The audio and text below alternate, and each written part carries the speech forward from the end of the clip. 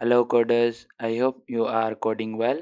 In the previous video, we created a new Spring Boot application, and after this we wrote the code to connect our Spring Boot application with MySQL database. And in today's video, we will create activity entity with the repository and DTO. So let's get started. So in our Spring Boot application, first of all, we need to create entity package, and to do this, we will right click on this fitness server folder, and after this we will choose new package and we will name this package as entity. And after this we will right click on this entity package and we will choose new Java class and we will name this class as activity.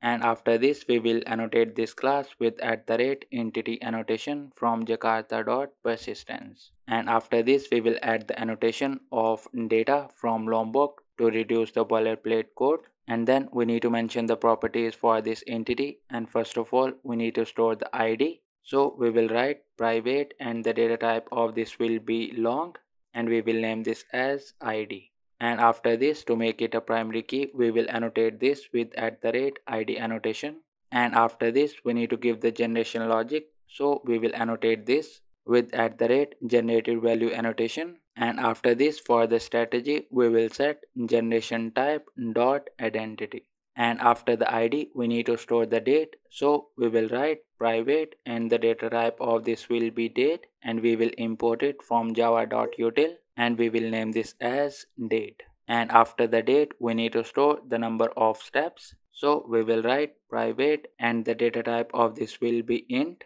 and we will name this as steps. And after the steps we need to store the distance covered, so we will write private and the data type of this will be double and we will name this as distance. And after the distance we need to store the calories burned, so we will write private and the data type of this will be int and we will name this as calories burned. And with this our activity entity is completed. Now we need to create a repository, and to do this we will right click on this fitness tracker server package and we will choose a new package and we will name this package as repository. And after this we will right click on this repository package and we will choose new Java class and we will name this class as activity repository. And from the types we will choose interface. And after this we will annotate this class with @repository annotation. And then we need to extend this interface from JPA repository, so we will write extend and then we will mention JPA and we will import it from data.jpa.repository. And in this we need to mention our entity and the data type of the ID. So for the entity we will give it as activity and we will import it from fitness tracker.entity. And after this, for the ID type we will give it as long. And with this our activity repository is completed. Now we need to create activity DTO, and to do this we will again right click on this fitness tracker server package and we will choose a new package and we will name this package as DTO. And after this we will right click on this DTO package and we will choose new Java class and we will name this class as activity DTO. And after this we will annotate this class with @data annotation from Lombok to get the getters and setters. And now let's open our activity entity, and from this class we will copy this ID, date, steps, distance and calories burned properties, and we will go back to activity DTO and we will paste these here. And with this our activity DTO is completed as well. Now let's run our application.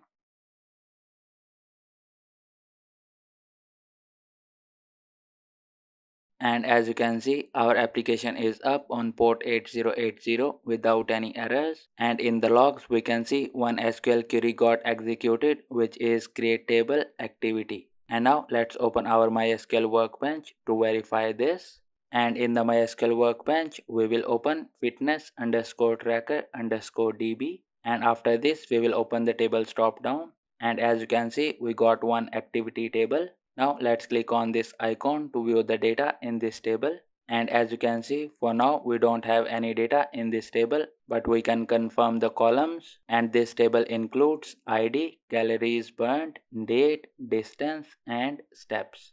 And that's it for today's video. In the next video we will create post activity API call in our Spring Boot application.